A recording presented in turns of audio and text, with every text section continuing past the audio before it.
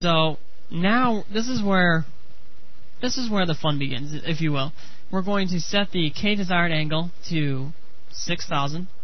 Well, actually a little bit higher than that. Let's set it to 40,000. Okay. So it's going to snap down really fast. Cool.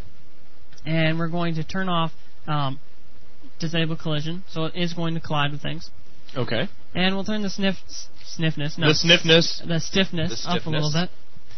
And max torque, well, we don't really need that, so we're just going to leave it there. And HD control, that's actually looking pretty good.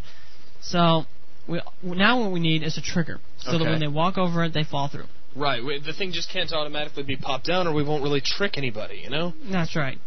So let's go into our actor browser, and down to our triggers. Let's go to trigger, and let's place this guy into the scene. So let's right-click and say add trigger here. Now we got our little trigger going on. Okay. And let's go down here. Sweet. Okay. So let's move this guy over just a little itsy bit. Okay, cool. So this is going to be really cool.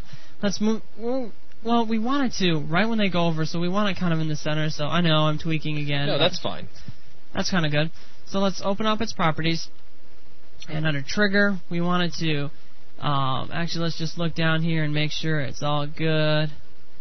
Yeah, actually, well, we could give it a little message like, you're doomed. Sweet. Yes, it's kind of interesting. And let's go into our events, and let's change the event to door trap. So that's the event that's going to go on. Okay. And let's go back to our Hinge. And let's set the events, and let's set the tag to door trap. So it's going to happen when we run over it. Oh, I see. So let's set that off, and let's actually try this out and see if it works. Okay, cool. So let's run this. Here comes Unreal yet again. And it's loading up. Mm-hmm. Loading. Oh, finally coming in. Got a shock rifle. And when we load over here, you'll notice that it didn't work, and there is reasons for this. Okay. So let's first look that when I shoot it, something does happen. Okay. And it does go to the bottom, and let's just jump in here. You'll notice that it actually stopped. If you notice, it's a little bit dark in here, but you'll notice that it hit right on the board. It has swung down. And it stopped. Right. So which is exactly what we want. Mm-hmm. So what's going wrong is our trigger isn't working exactly. Okay. So let's go back to our trigger options, and let's go into our K actor, set its events to do door trap also. All right, cool. And let's just double check our trigger options just real quick. Go under not karma, that's not really necessary. I understand. We go into events and make sure door trap is all set. We go into trigger and be initially active is important. Trigger once only, we definitely don't want that. And it seems like everything is just the way we want it. Okay. So is our player going to die when they fall in here? Not yet. Okay. Right now, all they're going to do is fall through. It's just fall through. Okay. Right. So let's set this guy. I want to see a gib, man. I know. They'll come. It'll come. All right. I'm patient. That's a good thing. Kind of. Sort of. Not really. Yeah, okay. So not at all. But that's okay. So let's wait 1 second. Our gun. Run across the trap, and boom, we fall down inside. So which is exactly what we want. Exactly. Let's actually just kill ourselves just for suicide. Yeah, there he is. Are you happy, Zach? No, not really. Okay, so let's exit out and let's create the actual physics volume that will cause our player to die. Cool. So let's go in here, create another brush, and let's change the height down to, I don't know, something really small. Well, yeah. Okay. We'll set this to something a little bit bigger. Doing this size thing. I know. It's all about size, man. Which you have no concept of. I know. That's no big deal. So let's move this guy to the bottom. So when he hits the bottom, he's going to die. He's toast. So we go to volumes, and let's set a physics volume. This is just one way to go about doing this. And let's select it. Let's move our brush out of the way. And select our physics volume. Okay. And under physics volumes, let's say be pain causing to true. We're not going to really cover this, so we're not going to spend a whole lot of time here. Basically, we're just setting this up real quick so that our character dies when they fall into the little pit of doom. Right. So let's go under damage type, and let's set this to burned. And let's set the damage per second to something massive. Yes. It's definitely going to kill our character. We can rain some doom down. Right. Yes. So let's run the map. On the doomed heads of our doomed enemies. That sounds pretty good there, Zach. Actually kind of spooky, but yeah. Alright, so here it is. Alright, here we go. And we're looking at the fan. Ah, and going, nice pretty fan, and what? And you were killed. Actually, little bits and body parts everywhere. Everywhere. Sweet.